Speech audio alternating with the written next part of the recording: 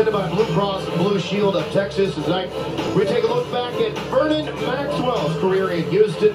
Maxwell played 6 years in Houston from '89 through 1995, averaging 15 points, 4 assists, almost a steal and a half per game. And Mad Max was known for his spirited play and stellar defense, as well as some huge threes.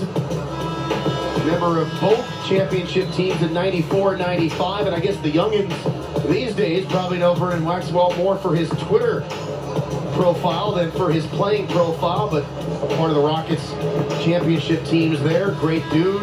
Looks like he can still play. I believe he still lives in Charlotte, so my guess is that he's watching this game.